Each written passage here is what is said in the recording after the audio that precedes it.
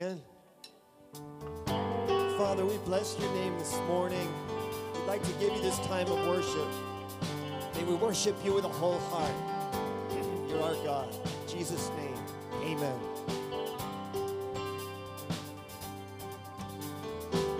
Standing here in your presence, thinking of the good things you have done, waiting here patiently just to hear your still small voice again. Holy, righteous, faithful to the end, Savior, healer, redeemer, and friend. I will worship you for who you are. I will worship you for who you are. I will worship you for who you are, Jesus.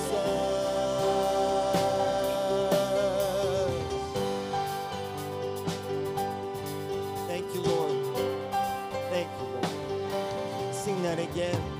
Standing here in your presence, thinking of the good things you have done, waiting here patiently just to hear your still small voice again.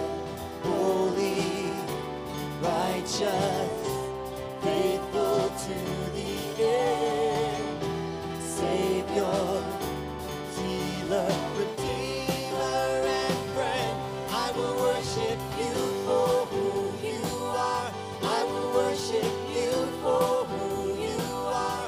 I will worship you for who you are, Jesus. Sing that again. I will worship you for who you are. I will worship you for who you are. I will worship you for who you are, Jesus.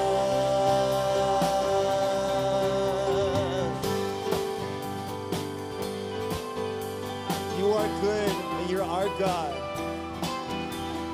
You hold us in the palm of your hand.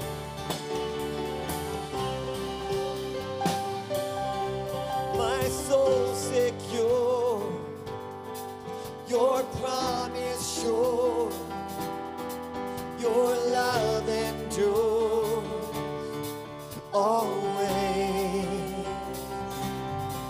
My soul secure, your promise sure, your love endures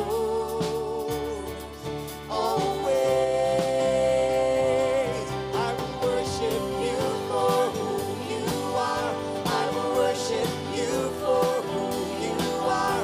I will worship you for who you are, Jesus. I will worship you for who you are. I will worship you for who you are. I will worship you for who you are, Jesus.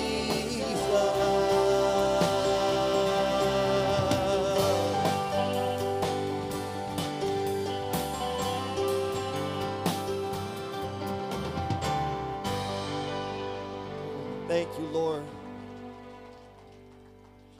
Thank you for every blessing, Lord. You're our Redeemer. You've bought us back by your blood. There is a name older than the ages. There is a promise of things yet to come.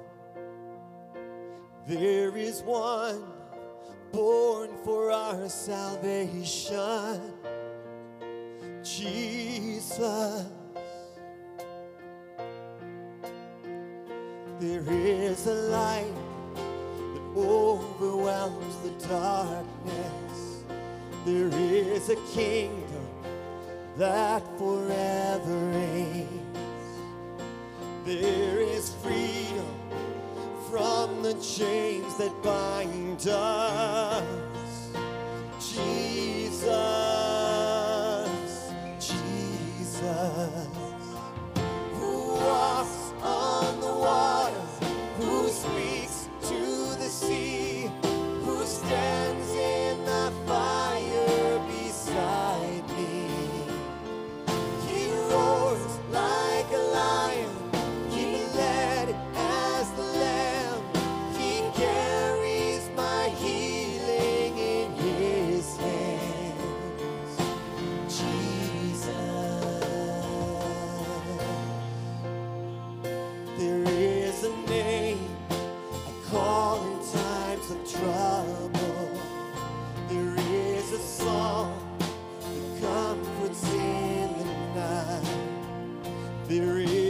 voice that calms the storm that rages. He is Jesus,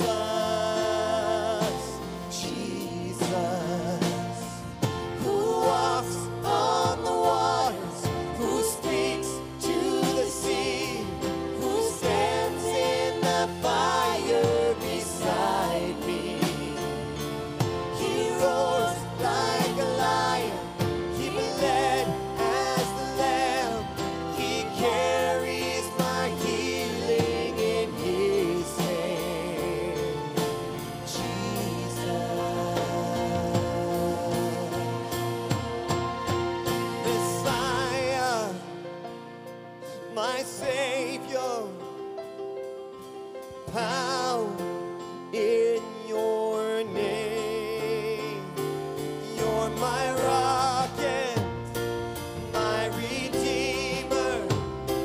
There is power in your name. Messiah, my Savior, there is power in your name. You're my rock and my redeemer. There is power in your name, in your name. You walk on the waters, you speak to the sea, you stand in the fire beside me. You roar like a lion, you bled as the lamb, you carry my healing in your hand. God, you walk on the waters, you speak to the sea, you stand in the fire beside me. Oh, you roar like a lion, you bled as the lamb, you carry my healing in your hand. Jesus, there is no one like you, Jesus. There is no one like you.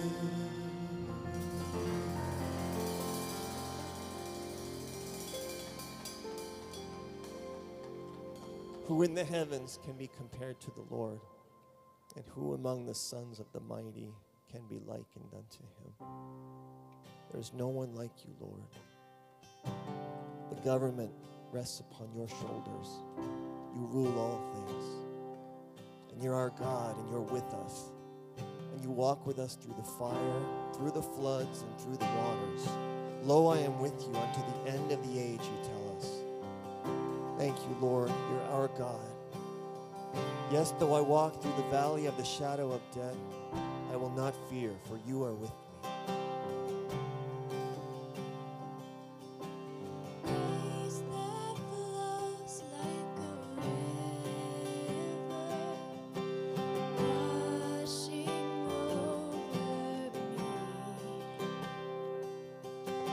Fount of heaven, love of Christ, overflowing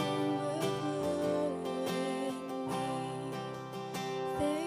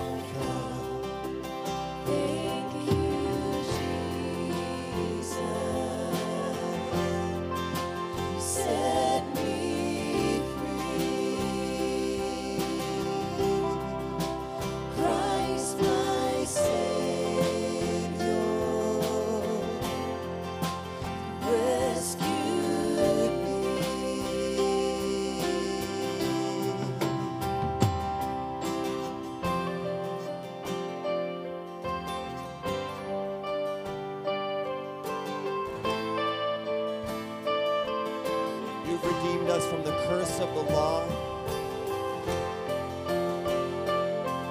You bought us back, Lord. You bought us back from the grave.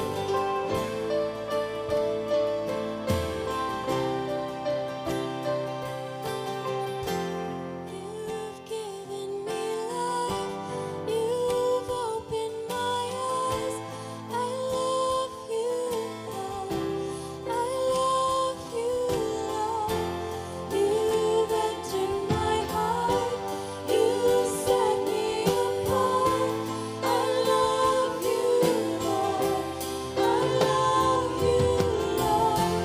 You've given me life. You've opened my eyes. I love you, Lord. I love you, Lord. You've entered my heart. You set me apart. I love you, Lord. I love you,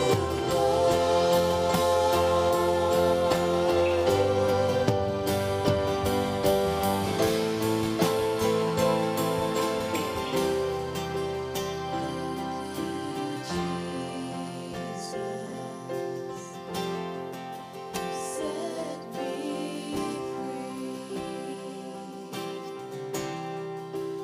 Christ my Savior, rescued me.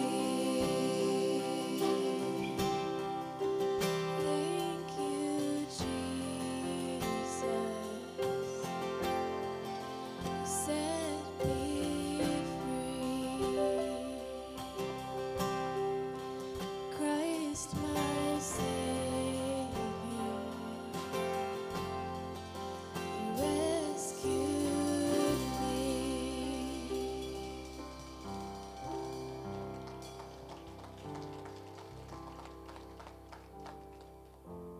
Lord Jesus, you have set us free.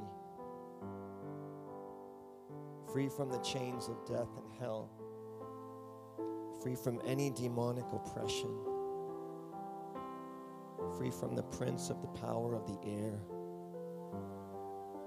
Lord, you lead us another way, in another current. The same streams that caused the city of God to rejoice. Thank you for this living water, this well of water springing up into everlasting life. And help us even now at this moment, this second, to count our many blessings that you've bestowed upon us. Salvation, forgiveness of every sin, so that we can love and worship you wholeheartedly as you fill us with your Holy Spirit. Thank you, Lord, for making yourself available to us. And we love that holy name, Emmanuel, God with us. You're our God. You're for us. Thank you, Lord. Let's count our blessings in a moment, quietly, just thanking God for all he's done.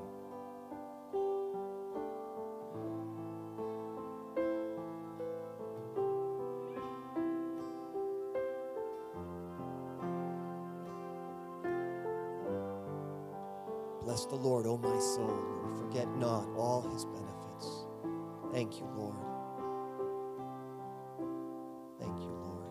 In Jesus' name we pray. Amen. Please be seated.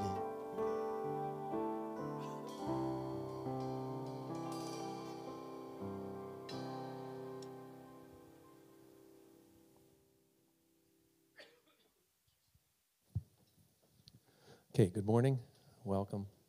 I want to welcome anyone who's here for the very first time. So if you are a guest with us today, would you raise your hand and just allow us to bring you something this morning? Anyone here for the very first time in our service today?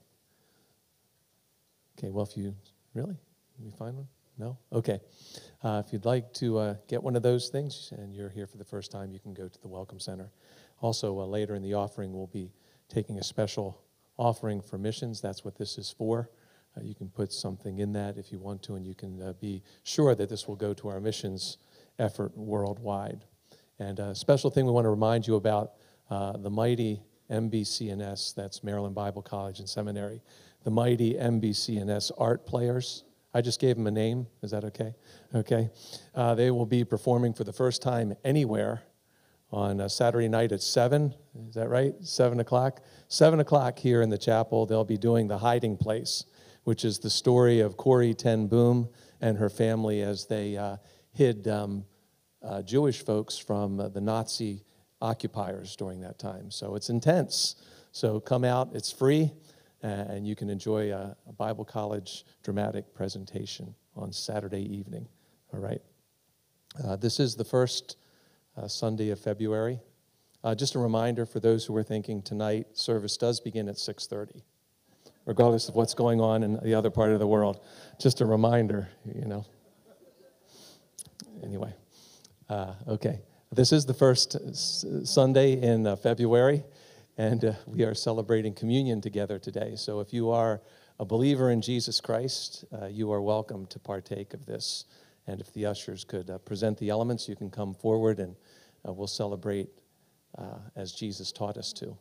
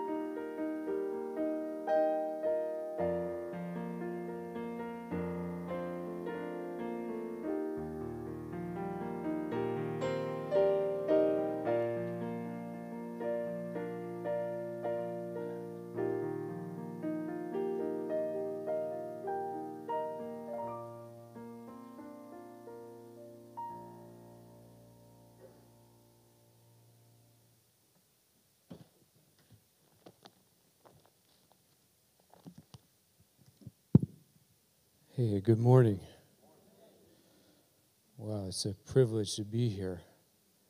My name is Mike Colby. That doesn't mean anything to some of you, and maybe it means the wrong thing to others. I don't know. My wife and I and our children, we are missionaries in Budapest, Hungary. Hallelujah. We are 2.5 years into our stay there, 2.5 years into 1 year of being there. And it's just it's a real privilege and honor. It's like, how did this happen? Who knows? I don't know how it happened.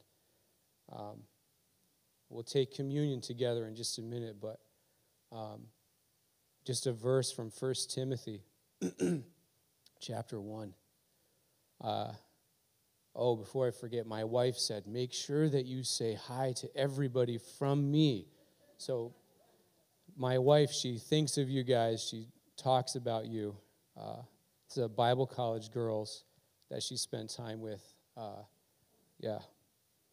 So 1 Timothy chapter 1, verse 1. Paul, an apostle of Jesus Christ by the commandment of God our Savior and Lord Jesus Christ, which is our hope, unto Timothy, my own son. Yeah, my son in the faith.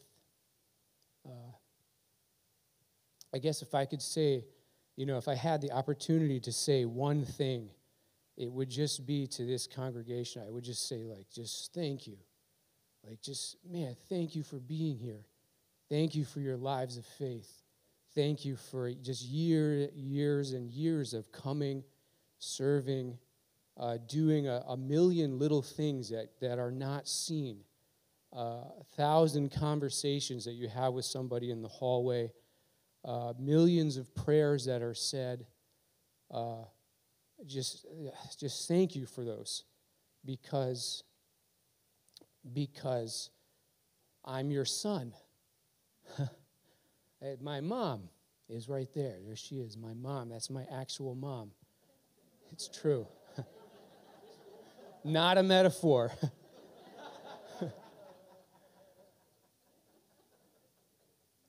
But also, over the years, something spiritual, something that's a mystery, something that is deep, has been imparted from us to each other. And it's gone very deep. And it's in there. And you go through things, and there are times, and there are good times, bad times. And it's okay. And you sense deep in you, no matter what's going on, you sense a kind of there is a hope in Christ Jesus. Where did I learn that hope? Who gave it to me? It was you. It was those conversations and the prayers, and James Kirby, he was my principal. Amazing. He would call me into his office in the morning and talk to me. Just say, hey, come have a conversation with me. No, but it's funny, but not that conversation. And it made a difference in my life. It was something that drew me to the Lord. And I look at my life, my family, and I say, wow, if it was not for this body, if it were not for those conversations, if it were not for these sons and brothers and sisters and daughters, it would not have happened. And where on earth does that happen? But it happens in the church. And it happens because of the blood of Christ. So let's just, we'll just think about communion on that thought together, the broken body of Christ and what it produced for us. Wow, his brokenness in our hearts. Amazing. So let's take the bread together.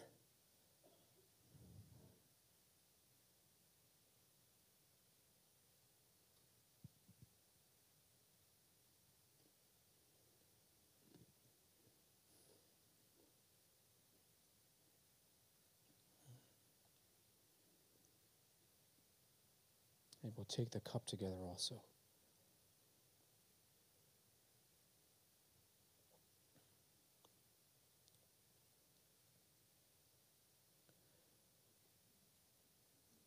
And together, Lord Christ, God our Father, we just say to you, thank you for your Son.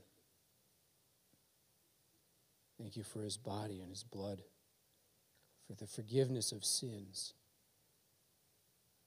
for the impartation of a new spirit and a new life that just goes beyond the natural elements, Lord. Just thank you. Thank you for this life that you've given us. Thank you for this body. In your name, amen.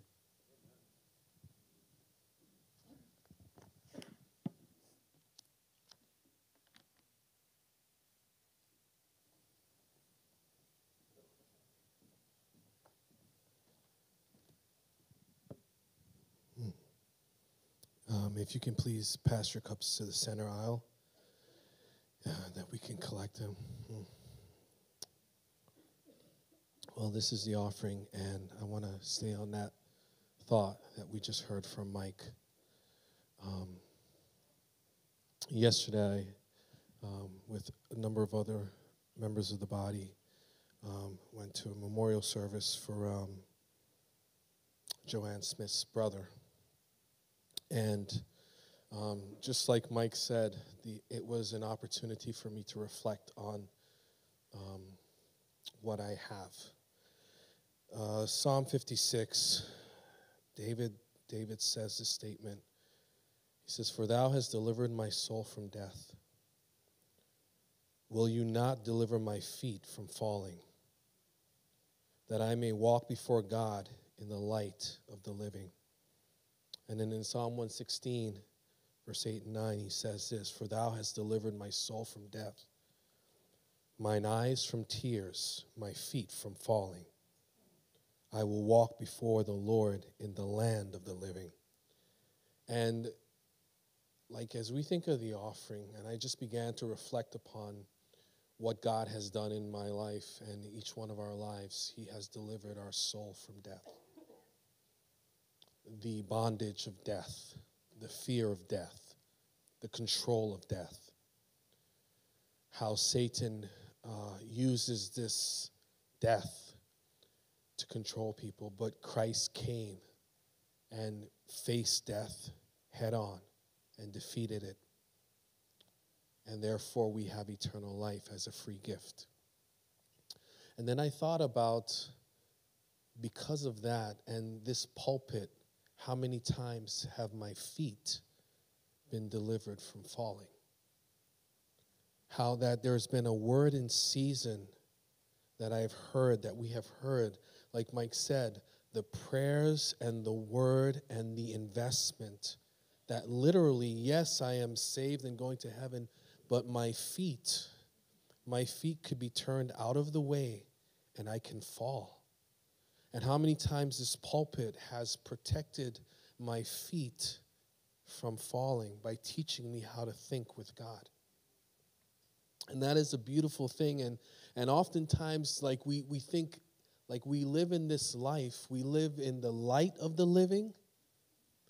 Like that is missions, in the light of those who not just have bios life, physical life, but eternal life.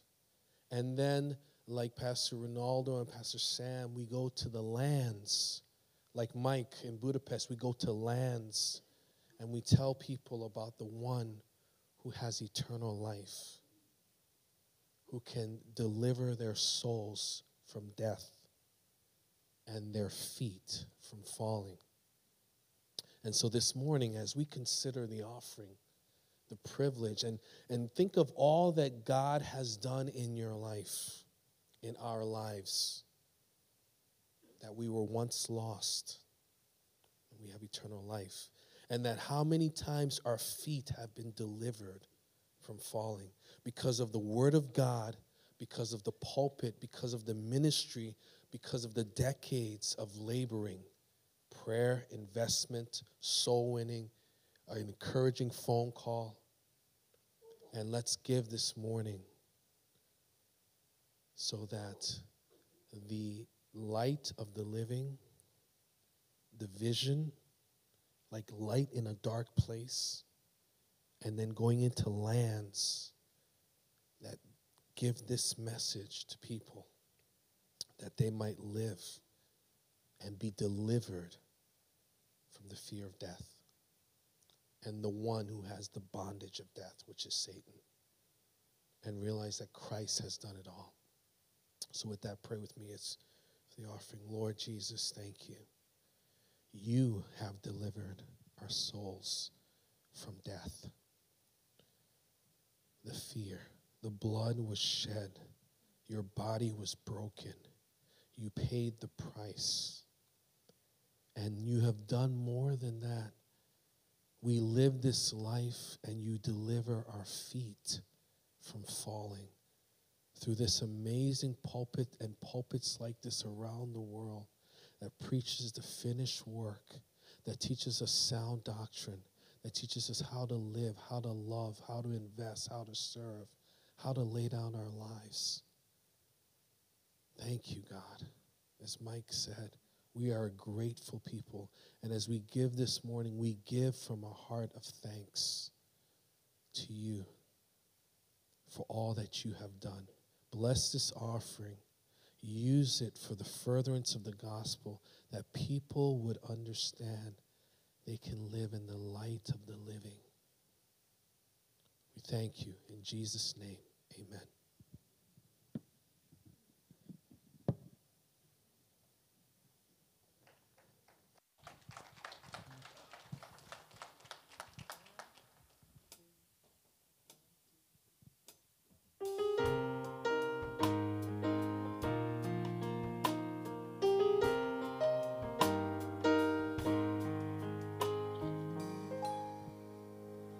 There's a voice that cries out in the silence, searching for a heart that will love him, and longing for a child that will give him their all, give it all.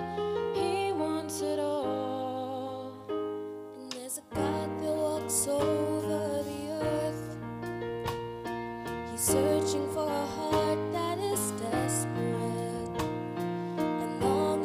child that will give him their all, give it all. He wants it all. And he said, love me with your whole heart. He wants it all today. Serve me with your life now. He wants it all today. Down, let go of your idols. He wants it all today. He wants it all today. He wants it all today. He wants it all. And there's a God that walks over the earth, searching for a heart that is desperate, and is longing for a child that will give him their all, give it all. He wants it all. And he said, love me with your whole heart. He wants it all today. Serve me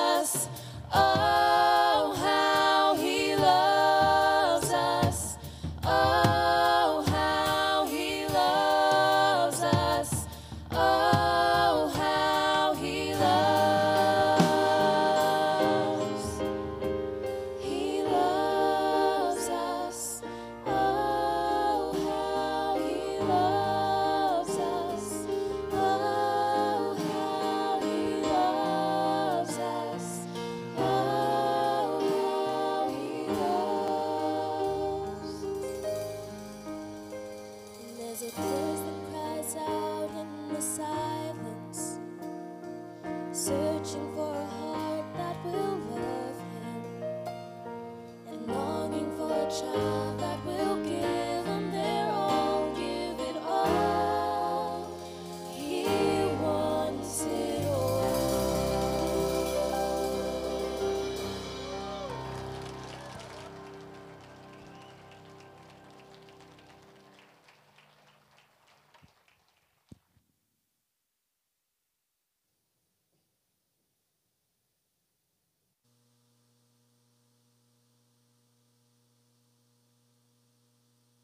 Right, if you would stand, please. And greet each other.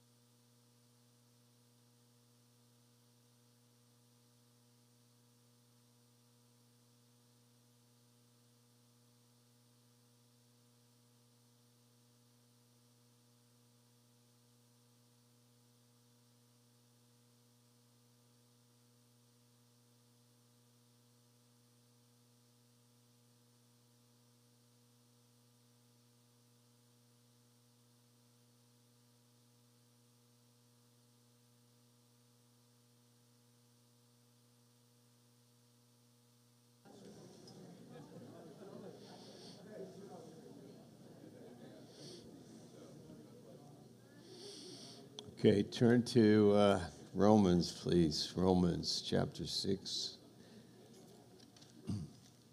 Pastor Schaller returned to the States the other day, and he's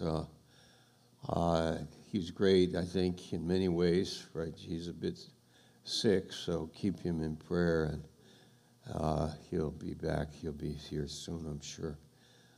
He is sick. What is that? Pastor Eugene, what do you call that? Pastor Dwayne, what do you call that? Sickness. Okay, why did I ask these two guys? Because they both lived in Africa. What? Yeah, I know you could. It could be a long list, but whatever. It's typical. I mean, it happens. It's working itself out, okay? Okay. Have you ever, let's have a prayer for a moment. Lord, this is your service. We gather in your name. Thank you for those edifying words from Mike and touching our hearts. And we are in a battle in our nation. No, even in the world. Even more, we have seen the enemy in our own hearts, and we understand that we have a high calling. Encourage us in our calling today, this morning, as we are gathered here, and minister to us in your name. Amen. Keep your finger in Romans 6 and turn to one verse just for a little extra.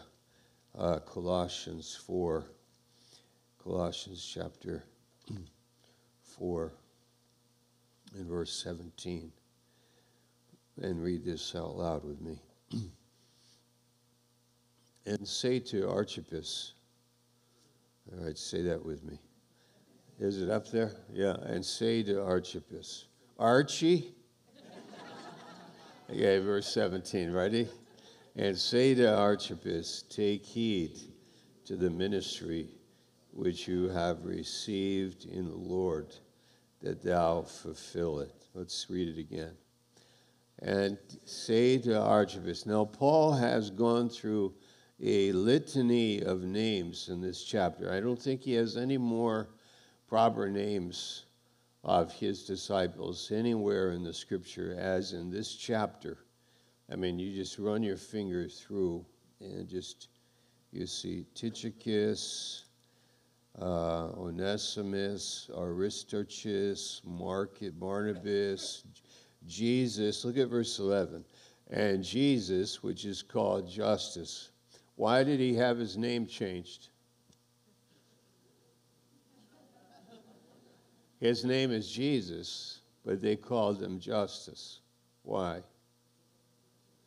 Probably he didn't want to have the name of our Savior. Don't you think so? But there are people in Mexico called Jesus, right?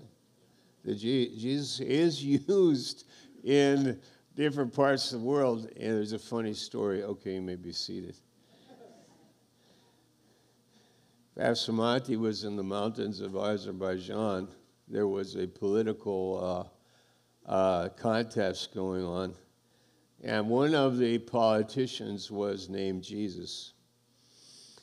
And Pastor Monty, they were evangelizing up in the mountains, and Pastor Monty said to the man in the village, "You want to accept Jesus?" He said, "I'm not into politics." I am not into politics. Okay, look at verse 11. Jesus, which is called Justus, I don't know why, but they changed his name. He was probably happy about it. Epaphras, verse 12. But now, and go on, there's Demas, Nymphus is the name. Now, Archippus, take heed that what? You fulfill the ministry that you have received from the Lord. And that's a good word. Everyone in this room has received a ministry from the Lord.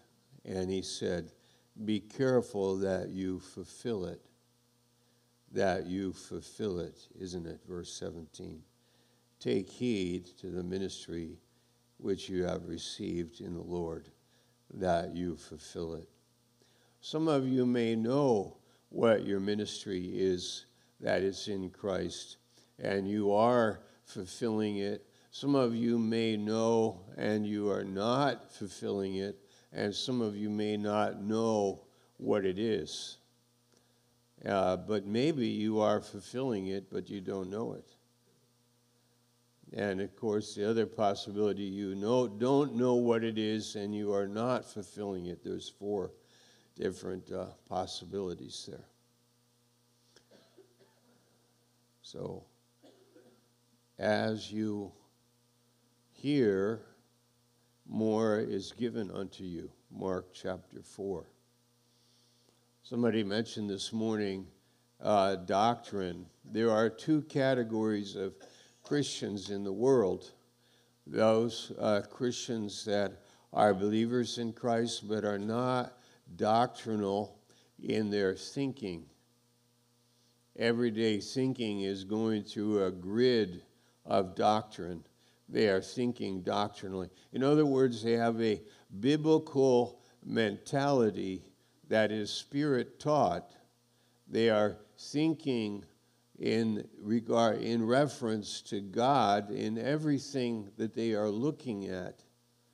Their lives have not only been changed by way of justification. These 2 words are important. Justification. This is another word for salvation.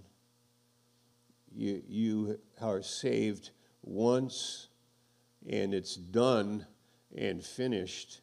And the second word is sanctification. This is progressive. This happens in your life in process. You are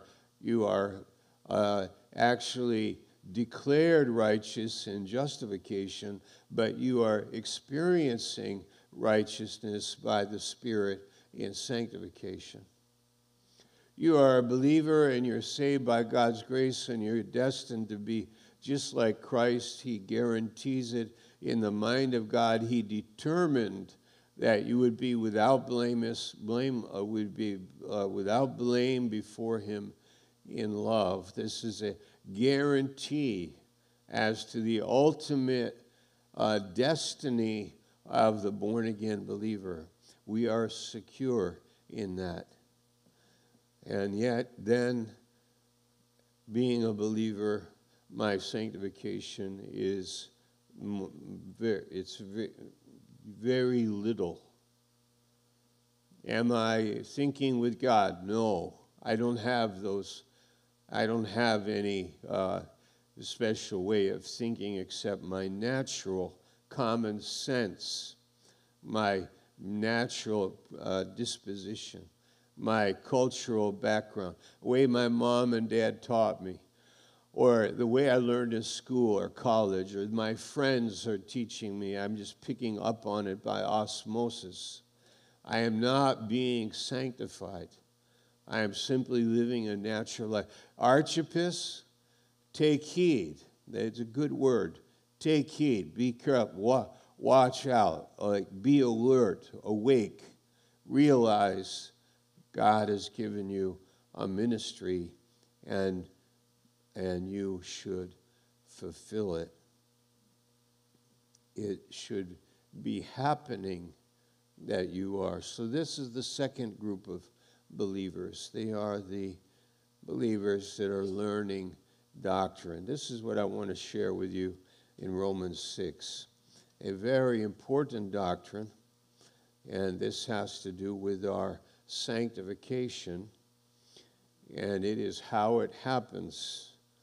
A man might say, I am not disposed to being religious. I say, amen, I am not either. But I'm very interested in God.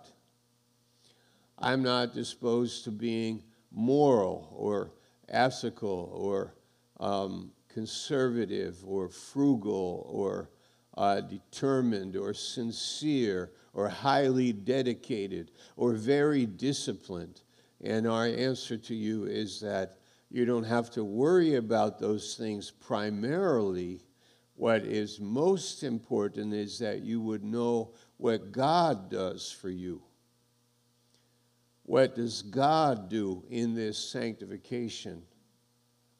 That this operation of God in the believer happens as the believer hears what God has done for him, and then he believes it, and the Holy Spirit is the one that brings about these changes in our heart and in our mind. It's awesome. It's actually incredible. It is absolutely fantastic, unbelievable, really, that you and I would become and also become holy. It's amazing.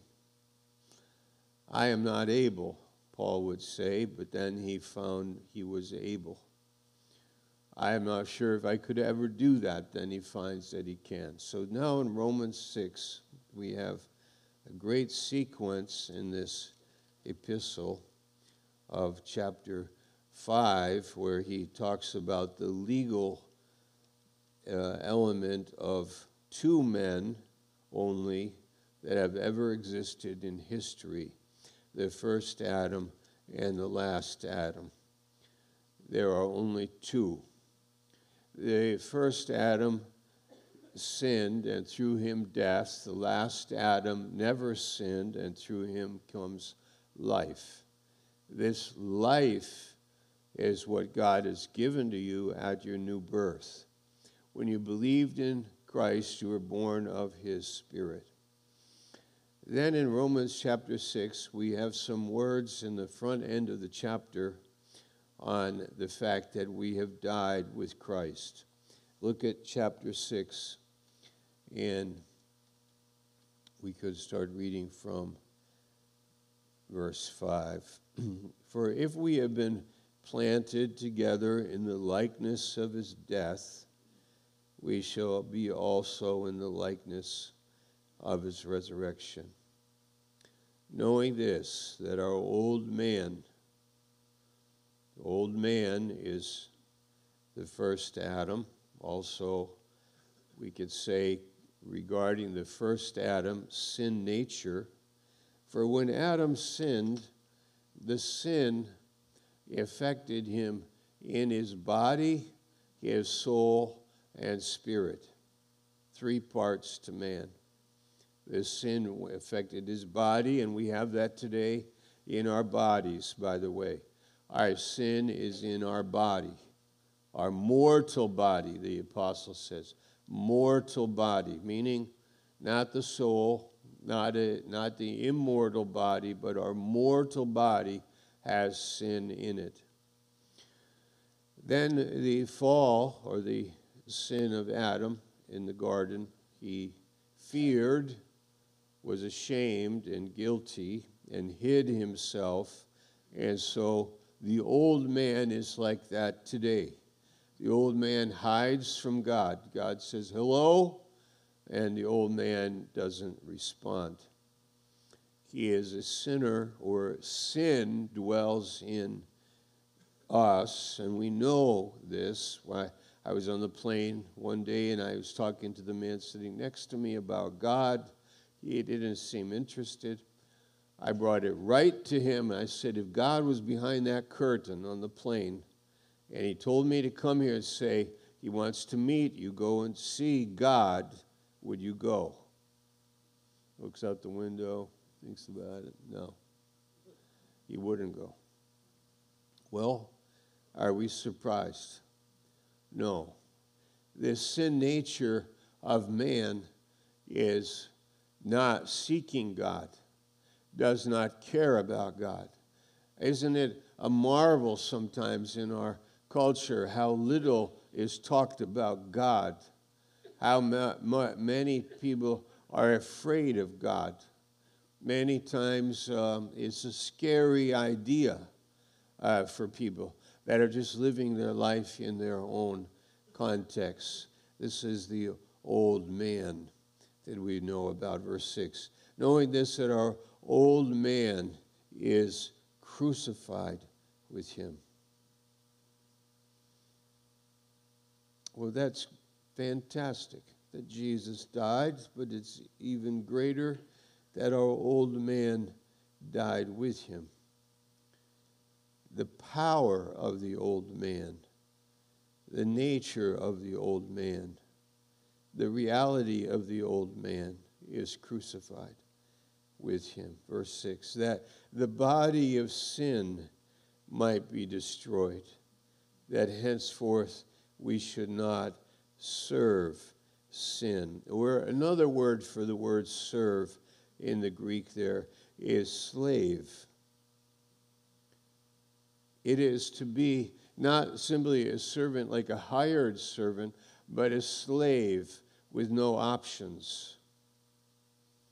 This is the problem that we have as people. They sin and they have no options. When you see on the television angry people on the street or at the university, people teaching anti-Christ thoughts or anti-God ideas, or movies that are anti-God or anti-Christ, don't be amazed by that. This is the nature of the world that we live in. Don't be surprised that people are a slave and serving sin. It's in our DNA. It's in our nature.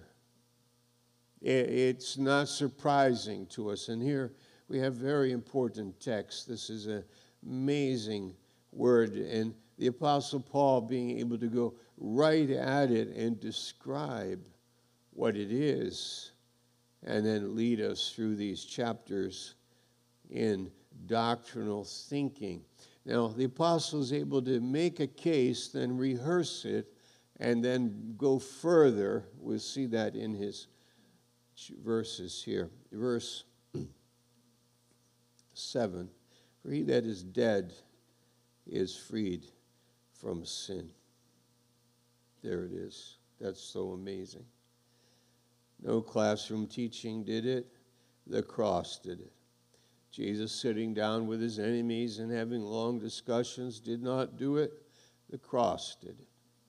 God consoling the sinner and stroking him in caring for his flesh and sympathizing could not do it.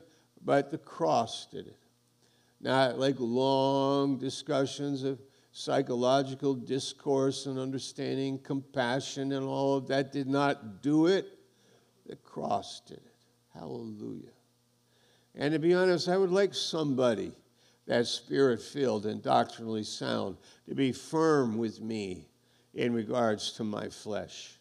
I'd like somebody to be very definite with me so my flesh can't get away with anything.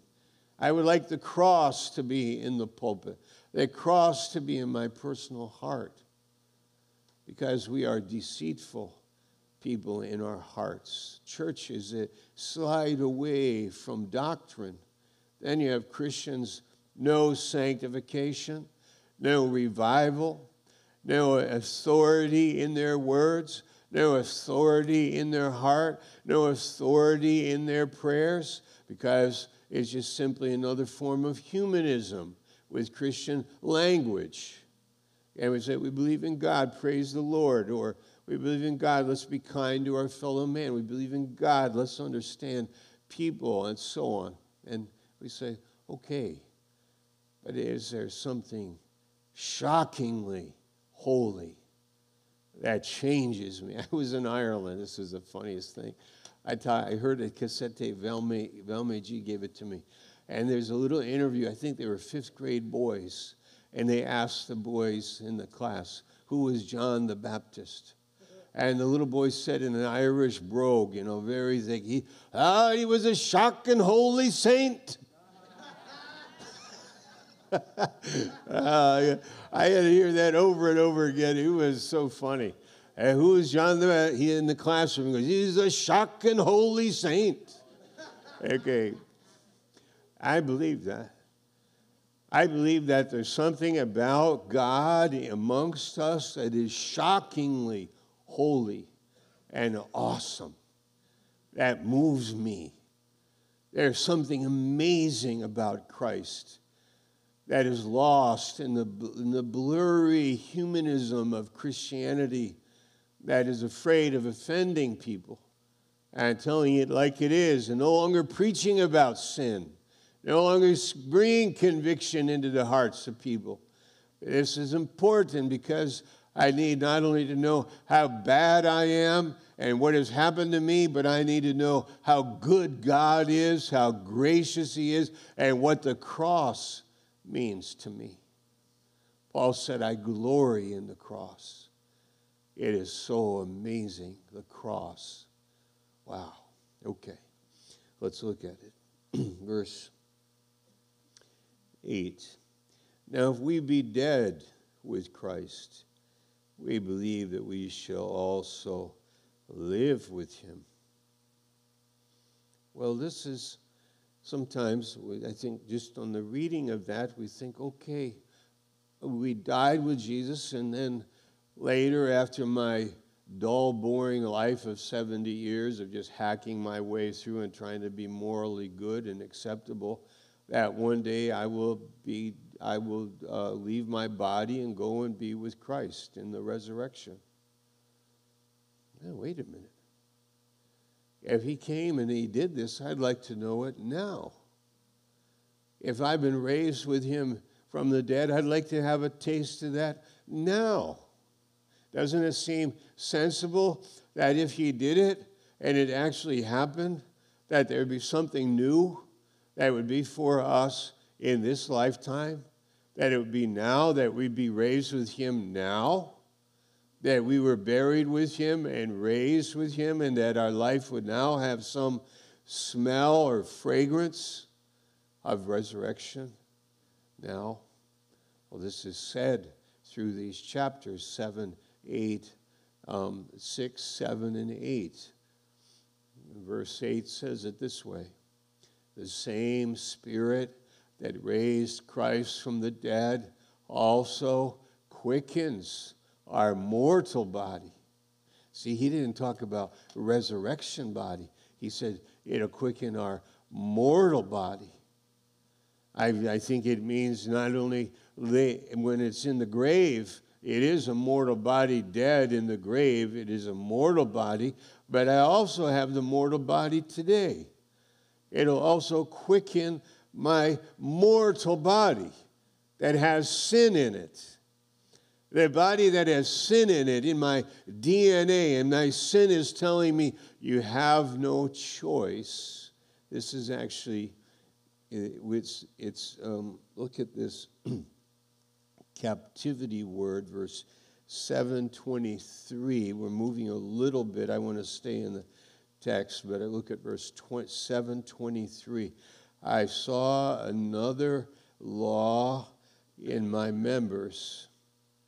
Verse 22, I delight in the law of God after the inward man.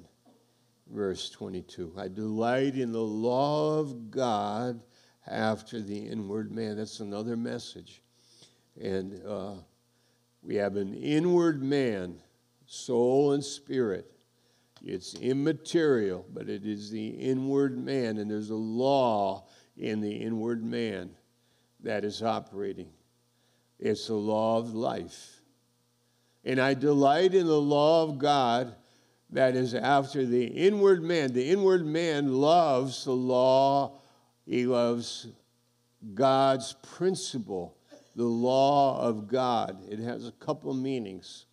I love the principles of God's mind, the truth of the law, the Word of God, the life of God in the Word of God. The inward man loves it. Thy word have I hid in my heart that I might not sin against you, because the law of God is greater than the law of sin. The law of life is greater than the law of sin that is working in my members. Look at verse 23, chapter 7. I see another law in my members. There's the law of the inward man, but I see another law in my members. Now, what do the words members mean? It means the parts of my organic body. The law working in my members, my stomach. I want food. My sexual organs, my hormones, the member's sin is working. And sex is not sinful. Sex is God's plan, as is food and every other part of my body. My body is a gift. But I see working in my body the law of sin that is working in my body. And it keeps me at the point of the spear. This is the word captivity, verse 23. Warring against the law of my mind. That's another law of my mind. And bringing me into captivity. Now, the word captivity has the meaning of taken prisoner at the end of a spear. So we could say that the mortal body, which has sin in it, is taking me, here's me, at the end of a spear. I am taken captive by my sin. And my sin is saying, you have no choice. My sin in my body is saying, you have to. Or this is the authority of the sin nature is saying, you don't have a choice. You are going to sin. Wow. Park there for a little while. You are going to sin. This is who you are. You have no choice. I have taken you captive. Your sin has taken you captive. Well, I think we should park there for a half an hour and hold it and think about that. Really? Yes. My sin nature has authority. My sin nature is in my mortal body, and it can talk to me through my body and tell me who I am. And the Apostle Paul is describing this very well. He is saying that there is the law after the inward man, and then there is the law of sin that is in my members. If you follow this with me. The law of sin in my members is taking me captive. And he is saying, really, I don't know what to do. I am a wretched man. Actually, he says it here. Look at verse 23. Bring me into captivity to the law of sin which is in my members, O wretched man that I am. The word wretched means exhausted as a result of hard labor. We have it in the Old English, you wretch. Sometimes we have visual images of a man exhausted, collapsed, not taken care of, hungry, homeless, dressed in rags. Oh, wretched man that I am, who will deliver me from this body? Look at verse 24. Who shall deliver me from the body of this death? Do you see that? Oh, Lord, we pray that this would be good for us to hear and edifying for us.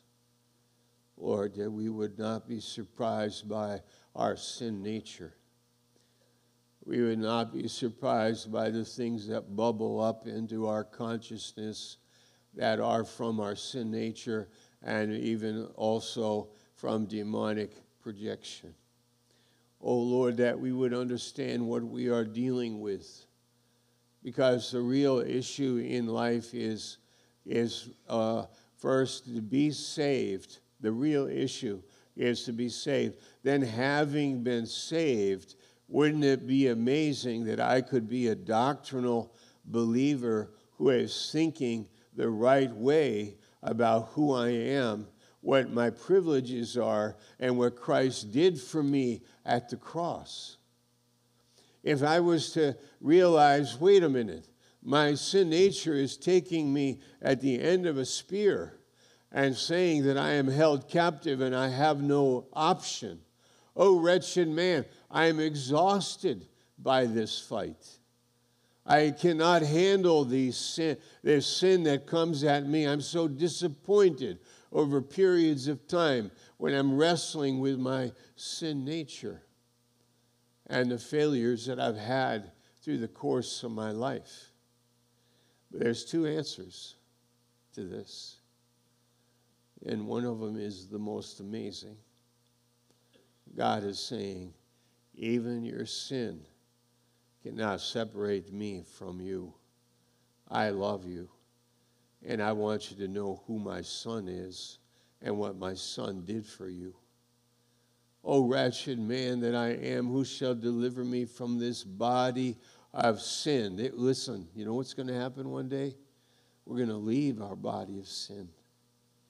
We're going to leave it. No more sin. No more fear. No more worry. No more guilt. No more disappointment. No more condemnation. No more worry about my future. No more struggle about my past. I'll be out of my body without a sin nature. And it will be me. It'll really be me, and it will really be you. One young old woman said to the preacher in the church, well, I recognize my husband when I go to heaven. And the preacher said, well, I don't think in heaven you'll be any more stupid than you are here on this earth. If you recognize him in this world, I'm sure you will there. Listen, we will leave our body. Amazing. Oh, but now there are times I am wretched, exhausted, disappointed. I am so saddened by my sin resurfacing in my life. And it holds me at the end of the spirit and says, you have no option. That's the way it attacks me, governs me. That's how I hear it. That's what it is. It takes life. It says this. This is who you are. You have no choice. You are living in a sinful body, and I reign. Sin reigns in the body. Go back to Romans 6 and read this with me, please.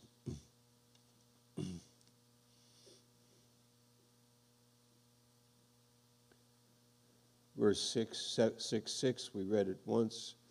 Read it one more. Knowing this our old man is crucified with him, that the body of sin might be destroyed, that henceforth we should not serve sin. That we would start now not serving sin, who is holding me captive at the end of a spear and saying, I am reigning.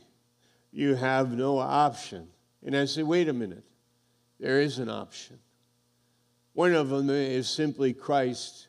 I thank Christ that he doesn't condemn me. Romans 7:25. I thank God through Jesus Christ our Lord. Romans 8, verse 1. Christ does not condemn me. There is no condemnation in Christ. We have been delivered into another kingdom. We've already passed from death into life. God is not imputing my sin to me, past, present, or future. God has already made a calculation in his mind. Even if I was to sin and sin more and sin more, it cannot change the mind that God has for me. The determined destiny that he's already decided in his own wisdom and his own will, and that he had executed by his only Son. So that even when I say, oh, wretched man, I'm so disappointed, and the spear is saying, I have no option, I feel like a wretched man. I'm addicted to a drug or pornography or lying or cheating or stealing or I'm down in the dumps day and night or however it is. It's like, oh, there's doctrine that teaches me. That doctrine is speaking to my heart. The doctrine is in the Bible. What should I say to this one with the spear in his hands? Go back to Romans 6. It says, verse 12, let not sin therefore reign. Reign. Let's say it like that. Let not sin therefore reign. I couldn't do that rolling of the tongue, R's, until I went to Finland, where I had to practice going around the house. Do that like a motorboat. Reign. Right now, sin, reign. What does it mean? Listen, buddy, you got me at the end of the spear and you're holding me captive, but I got news for you. Sin is not reigning. It is in my body. The sin is in my body this morning. It is there. You can say maybe latent. It is there. It's ready to take authority. It is there to rise up any minute and say, hey, I am here. I have the authority. I am reigning. And we are saying we are not going to let sin reign in our mortal body. Do you understand what I mean? Wow. Look at verse 12. Let not sin therefore reign in your mortal body, that you should obey it in the lusts thereof. Yeah, it's lying to us. It says it has a right to reign. And all the lusts that are connected with our body, and those lusts are also very powerful. Sin in our body is very powerful. You cannot control it. I think of it, Leviathan, in the book of Job. We have the Leviathan who can take it on a leash. And the Leviathan is an Old Testament word. We didn't have a word for dinosaur. They didn't use that word. I don't know when it came in, but a dinosaur. I mean, a big Brontosaurus Rex in the National Museum there, the Natural Science Museum. Huge monster. Can you take that dinosaur on a leash? Can you put it in a cage like a bird? Can you capture it? Can you put a hook in its jaw? No. That Leviathan is beyond our control. And so is sin that is in our mortal body. Our sin that is in our mortal body cannot be controlled by you and I. It had to die at the cross, be crucified with Christ. Indeed, it was Now it's lost its right to reign. It doesn't have the legal right through the cross to reign. It does. It rises up. It has the amazing power and authority. And by the way, we taught a week ago or 2 weeks ago, by the advantage of the law, the sin nature it links with the law and becomes very powerful, condemning you and me powerfully. Taking the law, the sin nature says, you shall not commit adultery, and you shall not lie and not bear false witness. And in our nature, in our sin nature, we say, yes, that's correct. I should not do so. But somehow I've become more alive to it. Sin becomes exceedingly sinful, Romans 7:13, by the law. See it there? 7:13. Okay. Wasn't that which is good made death unto me? Speaking of the law, you shall not commit adultery or bear false witness. God forbid, sin that might appear sin, working death in me by that which is good, by the law, that sin by the commandment might become exceedingly sinful. There's a rebellion that works in us by law. But Paul is going to amazing reality in this text, and he is saying that the cross has done something that you and I could never do. That the cross has taken our sin nature, and we've been crucified with him. And now we live in a body in our mortal body with death in it and sin in it. But it does not have the right to reign over my life and hold me captive at the end of the spear and say, you have no option. But we are rather capable of saying, oh no, haven't you heard of the cross? The cross is where you died. The cross is where the old man was crucified. The cross is where I have found a new life. And the Holy Spirit is faithful to us to teach and reveal to us that Christ reigns in us. Before it was sin reigns in us. But now we have found, no, it's true that Christ reigns in us. And I don't mean that we need to be like somehow it's extraordinary. It's actually, in the words of Watchman Nee, the normal Christian life. He wrote a book. The normal Christian life is victory over the reigning of our sin. Before God does things in stages, before we get out of our sin, he's going to teach us that he has authority over it while we live in a body of sin. He is teaching us this. We are being sanctified even this very moment. We are being sanctified in our life day by his great grace. We're experiencing his nature, his joy, his freedom.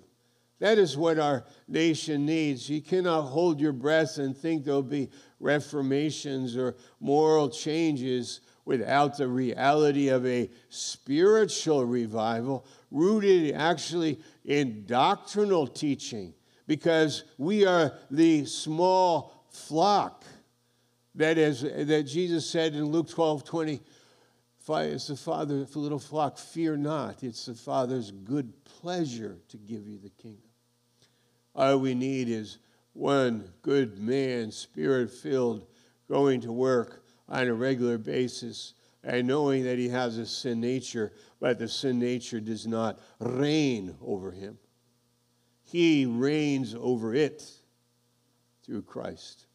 All we need is a woman who's got 5 children and changing diapers, and sometimes the kids are hungry, and she consoles them and picks them up in her arms and loves them and brings them to the Sunday school and does the best she can in her circumstances, but she is spirit-filled.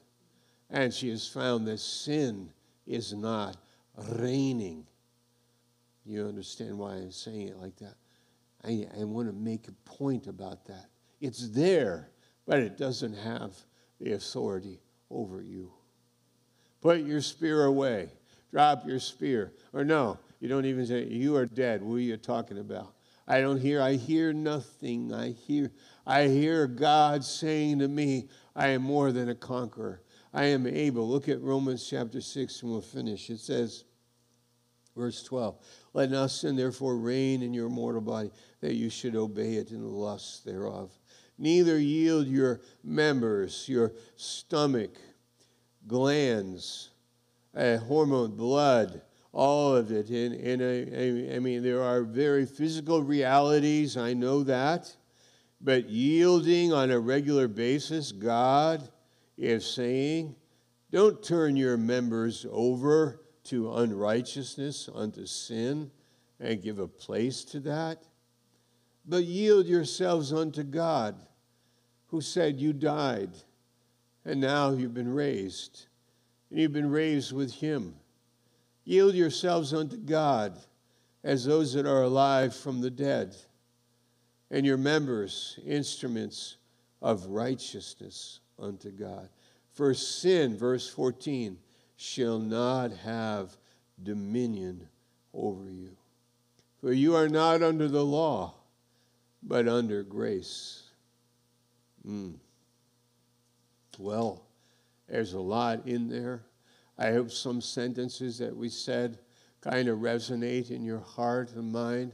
I hope you feel that you've been fed from the pulpit by the Holy Spirit, from the doctrine, from what the Bible is saying, straight, clear, and simple.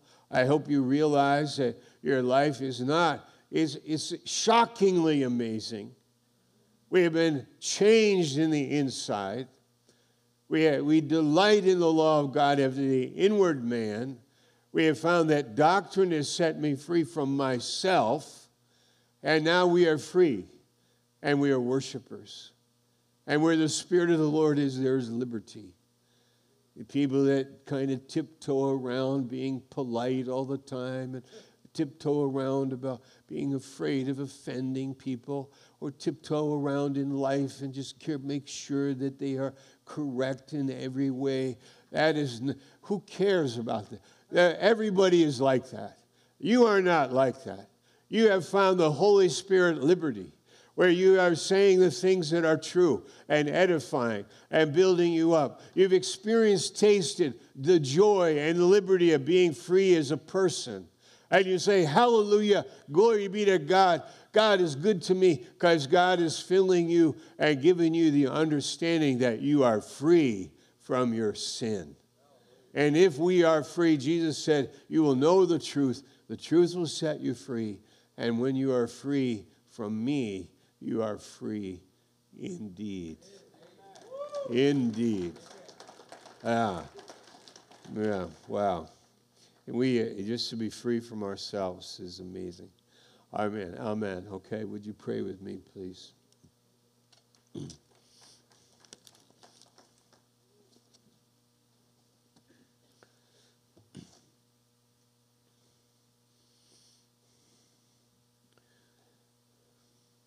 Father, there are two categories of Christians. One, they are saved, but they don't live in doctrine. The other, saved, and they're growing in their faith. And it is shockingly awesome, handsome, revealing, profound, touching, beautiful, provoking, motivating, encouraging, the doctrine that sets us free. And the doctrine said, don't live subject to the spear that is putting it in your face and saying you have no choice. But no, we are saying, by your grace, we believe in you. Not only did you come that we would go to heaven, but that heaven would be on the earth for us. We would taste it and see it. Not only one day we will be raised without sin, but that we would now live in a body of sin and have victory over it by your grace, by your work at the cross. Anyone here listening, receiving Jesus, believing in Jesus this morning, put all your trust in him, please. Trust in him with all your heart.